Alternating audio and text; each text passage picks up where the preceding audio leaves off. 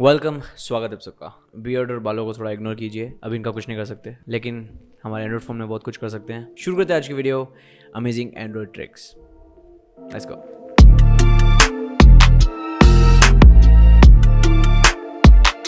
Hey what's up guys, मेरा नाम है शुभम, स्वागत है सबका इस वीडियो में।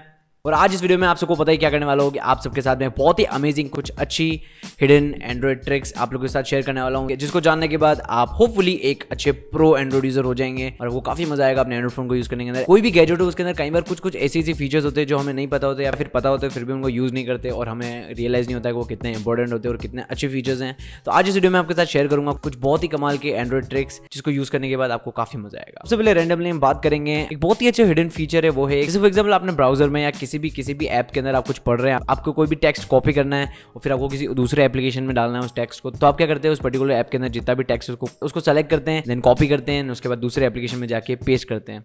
ये करते हैं, हमें भी ये करता था। लेकिन अगर आप एंड्रॉइड के अंदर जो स्प्लिट स्क्रीन का फीचर उसको आप यूज करते हैं तो आपको जो कॉपी पेस्ट का सीन है वो बहुत ही ज्यादा आसान हो जाएगा। आपको क्या करना है, आपको जो भी दो एप्लीकेशन खोलने हैं, फॉर एग्जांपल अगर मैं ब्राउजर में कोई भी आर्टिकल पढ़ रहा हूँ तो मैं क्या करूंगा, स्प्लिट स्क्रीन खोलूंगा और उसके अंदर एक साइड तो मैं अपना ब्राउजर खोल दूंगा और दूसरी साइड में कोई भी ऐप खोलूंगा जिसके अंदर मुझे भेजना है। जैसे कि आप देख सकते हैं ये वाला पार्ट मैंने सेलेक्ट किया, उसके बाद इसको कॉपी नहीं करूंगा, इसको सिंपली होल्ड करूंगा और ड्रैग करके नीचे लेके आ जाऊंगा दूसरे वाले एप्लीकेशन के अंदर। सिंपली आप देख सकते हैं सिंपली ड्रैग एंड ड्रॉप से कॉपी पेस्ट हो गया है। काफी अच्छा फीचर है, डेस्कटॉप जैसा फीचर है, किसी भी चीज को कॉपी पेस्ट करने के लिए ड्रैग एंड ड्रॉप कर दो। दूसरा फीचर भी काफी अमेजिंग है। अगर आपके अंदर स्टॉक कैमरा ऐप के अंदर ये फीचर है तो अच्छी बात है, नहीं है तो प्ले स्टोर के अंदर ये ऐप मिलता है, उसका नाम है गूगल लेंस। 90% फोन्स के अंदर आजकल सभी के डिफॉल्ट कैमरा ऐप है उसके अंदर होता ही है, तो अपने फोन का जो डिफॉल्ट कैमरा ऐप है उसके अंदर आप जाके चेक कर सकते हैं, या फिर अगर आप गूगल कैमरा यूज करते हैं तो उसके अंदर भी ये फीचर है। इस फीचर के अंदर क्या होता है कि आपको अगर कहीं पे भी कोई फोन नंबर दिखते हैं, आपको कहीं पे भी किसी बोर्ड पे या आपको कोई विजिटिंग कार्ड पे कोई फोन नंबर दिखते हैं या फिर कोई एड्रेस दिखता है, तो आपको अगर नोट डाउन करना है तो आप उसको देख के टाइप करते हैं। पुराना तरीका हो चुका है ये, बहुत पसीना आ रहा है। अब आप गूगल लेंस की मदद से क्या कर सकते हैं, उसे विजिटिंग कार्ड अपने कैमरे के सामने रखना है, उसके बाद ऑटोमेटिकली वो फोन नंबर, एड्रेस या कोई भी टेक्स्ट होगा कार्ड के अंदर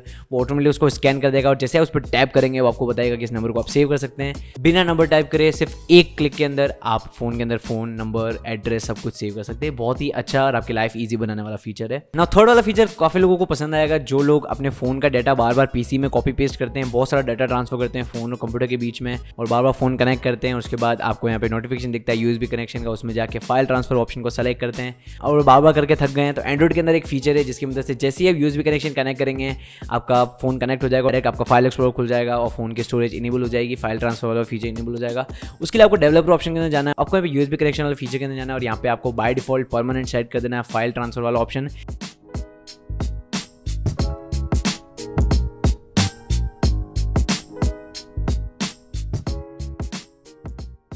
तो जैसे ही आप फोन को कनेक्ट करेंगे कंप्यूटर के अंदर बाय डिफॉल्ट डायरेक्टली जो फोन है फाइल ट्रांसफर ऑप्शन को सेलेक्ट कर देगा और जैसे ही आप कनेक्ट करेंगे फोन को मेक श्योर आपको अनलॉक करना पड़ेगा जब भी आप कनेक्ट करेंगे, तो जैसे ही अनलॉक करेंगे आपका फोन कनेक्ट हो जाएगा और आपको बार बार यूएसबी वाले ऑप्शन पे जाके फाइल ट्रांसफर को सेलेक्ट करने की जरूरत नहीं पड़ेगी, आपको डायरेक्टली फोन कनेक्ट करते ही आपके फोन का फाइल एक्सप्लोरर खुल जाएगा। तो ये वाला फीचर मैंने बहुत टाइम पहले इनेबल कर दिया था और जब भी मैं फोन को कनेक्ट करता हूँ ये ऑटोमेटिकली फोन कनेक्ट हो जाता है और मुझे काफी ईजी होता है फटाफट फाइल ट्रांसफर करने के लिए। नेक्स्ट वाला फीचर छोटी सी टिप है, मैं आपको बताना चाहूंगा। अगर अपने फोन के अंदर क्विक टॉगल पैनल को स्वाइप डाउन करते हैं तो आपको 2 बार स्वाइप डाउन करना पड़ता है। एक बार आप स्वाइप करेंगे तो आपको नोटिफिकेशन पैनल मिलता है और दूसरी बार स्वाइप करेंगे तो आपको क्विक टॉगल पैनल मिलता है। लेकिन अगर आपको डायरेक्टली क्विक टॉगल पैनल चाहिए तो आपको एक बहुत ही छोटा सा शॉर्टकट है, ये एंड्रॉइड में काफी टाइम से, एंड्रॉइड 7 से आई गेस बहुत टाइम से ये फीचर है। आपको 2 फिंगर से जब आप स्वाइप करेंगे तो आपको क्विक टॉगल पैनल्स मिल जाते हैं। काफी छोटी सी टिप है लेकिन बहुत लोगों को नहीं पता, अगर आपको नहीं पता हो तो बहुत ही अच्छा टिप है ये। नेक्स्ट वाला है, अगर आप बहुत लोगों से बहुत ज्यादा बातें करते हैं और कुछ लोगों को सेम बातें करते हैं you know what I mean, तो आप बार बार सेम मैसेज टाइप कर करके थक गए हैं। आप अपने कीबोर्ड अगर आप यूज करते हैं, गूगल का कीबोर्ड यूज करते हैं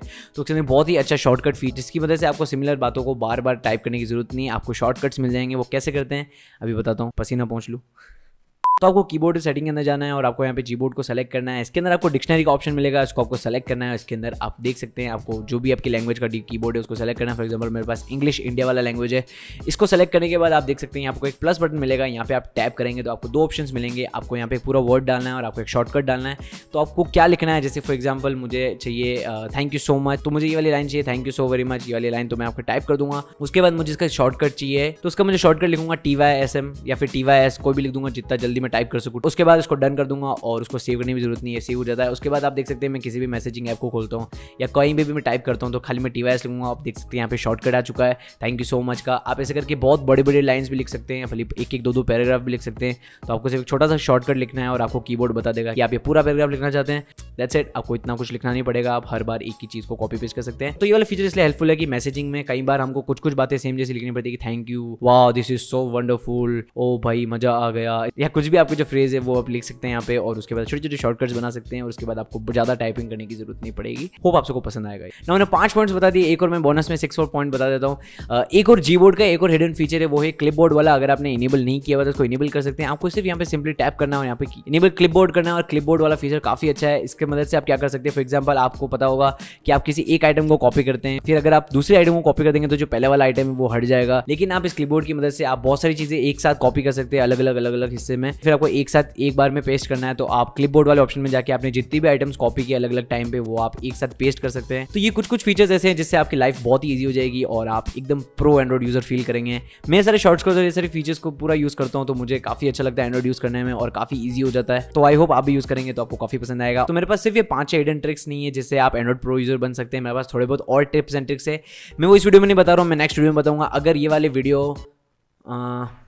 इस वाली वीडियो के 100 लाइक्स हो जाएंगे तो मैं फटाफट से नेक्स्ट वीडियो बना दूंगा। और जो बाकी की फीचर्स है वो काफी और ज्यादा अमेजिंग है और काफी मजा आएगा आपको, और आप लोगों को और ज्यादा एंड्रॉइड प्रो यूजर बना देंगे। तो अगर आपको वीडियो चाहिए तो फटाफट से इस वीडियो को शेयर करना और 100 लाइक्स करवा दो, तो मैं फटाफट से वीडियो बना दूंगा। तो आज देखते हैं, मैंने पहली बार टारगेट रखा है 100 लाइक्स का, होता है नहीं। आप लोगों का सपोर्ट वैसे धीरे धीरे हो जाएंगे। होपफुली अगर जल्दी होंगे तो मैं जल्दी वीडियो बना दूंगा। एंड आई होप आप सबको हिडन टिप्स एंड ट्रिक्स पसंद आए होंगे to become a pro Android user. अगर आप लोगों को पहले से पता हो तो कमेंट में मत लिखना भाई हमको इतनी चीजें तो पहले ही पता है, क्योंकि बहुत लोगों को नहीं पता होती है, इसलिए मैंने इस वीडियो बनाई। और होपफुली कुछ चीजें तो ऐसी होगी जो आपको नहीं पता होगी, और बाकी की जो टिप्स एंड ट्रिक्स है जो मैंने इस वीडियो में नहीं बताई वो और भी अच्छी है और भी अमेजिंग है। तो चैनल को सब्सक्राइब कर देना, मैं जल्दी से बाकी की और टिप्स लेके आऊंगा। That's it, thank you so much. घर में वीडियो बनाई है तो लाइक कर देना, गर्मा गर्म। मिलता हूं वीडियो में। Peace out, love you.